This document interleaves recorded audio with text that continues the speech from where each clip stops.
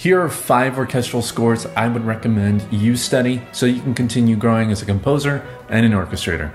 Let's get into it. First is the Overture to A Midsummer Night's Dream by Felix Mendelssohn. This piece feels a little classical, a little romantic, and is a great starting point to start studying larger, more modern scores. It's written very well with a lot of cool dramatic moments that you can learn a lot from. Its form is basic enough that you can see how he develops all of his motifs and his themes throughout the course of the entire overture. Mendelssohn demonstrates a lot of his compositional technique very well through this overture, and he was only 17 when he wrote it.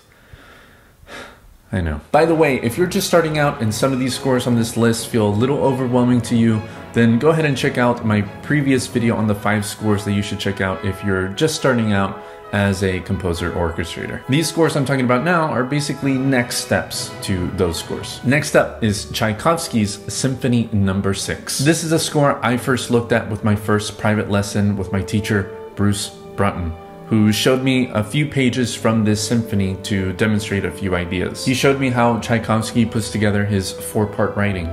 Like in this section in the 4th movement, there are only 4 lines, but Tchaikovsky puts it in octaves and balances it with a few instruments in the orchestra and eventually builds this line further as the motif continues on through the next several pages. I've since checked out the entire symphony from beginning to end to varying degrees of analysis, but there are so many moments from the symphony that I've taken a lot from, and I think you'll be able to take a lot out of it too. Okay, this next one is a little bit different, but it's a piece that I really like, and this is Rachmaninoff's Isle of the Dead. This isn't on a lot of lists of these kinds because there are other great scores that you can look at as well, but I threw this one on the list because I actually studied this one before I started writing the 2nd movement to my symphony Theseus and the Minotaur, which you can go check out, and I suggest that you do.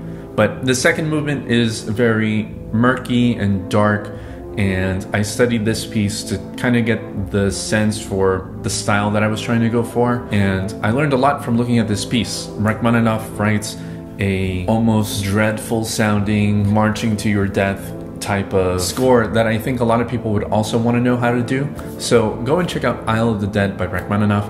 I think it's a good one to look at. Tchaikovsky's Nutcracker Suite is an essential read. Everyone knows the music to this ballet, but each part of the suite has its own distinct characteristic that you can learn a ton from. His writing is effective and his orchestration is practical and quite creative as well. It's very iconic, so I'm not saying to steal everything from this piece of music, but there are so many great things that you can pull from this suite, and I highly suggest that you look through it and really analyze it. Lastly is The Sorcerer's Apprentice by Paul Dukas. This piece feels like a continuation of the fun style of the Nutcracker, but with a bit more modern harmony and orchestration that was starting to emerge at the time. It's full of so much color, life, and energy that's very cool to get a grasp on, to be able to do with an orchestra. This might be a bit of a harder one to follow. I know my brain exploded when I first saw this score, but get some practice reading all the scores on this list and the previous list so that you can get more comfortable reading larger and larger, more complex scores. By the way, if you're interested in score studying with me, consider joining my Patreon, where I hold live score study sessions every single month for both sketch and score level tiers, so you can get either one that you want and you'll have access to that. Okay, that's all I've got for now. Subscribe so you don't miss the next 5 scores that I suggest studying next. So until next time, you can follow me on Twitter, Instagram, and TikTok at Ernesto Composer.